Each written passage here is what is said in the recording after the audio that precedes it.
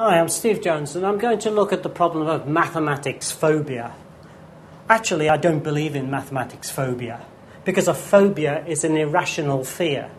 And I think mathematics phobia is an entirely rational fear, and it is a fear of the unknown and the undoable. The reason that these mathematics problems are unreal and undoable is simply that the approach to them is not correct. And I think most of the answer lies not with the student but with the teacher.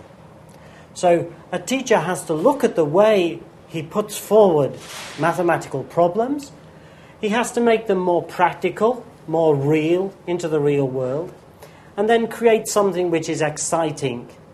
So instead of saying, oh, look at that tree, or look at this window, it's a matter of saying, let's measure this window, let's measure this tree, let's measure this shadow, let's calculate using this information that we collect.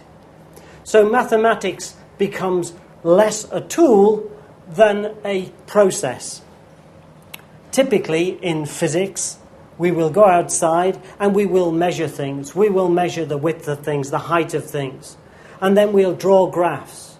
We'll use the mathematics to explain what we are doing in physics. So mathematics really is better taught by working on direct, real things. For example, going outside and counting the cars going past, counting the number of green cars, counting the number of red cars, then working out a percentage of which cars went past of which colour, and so forth.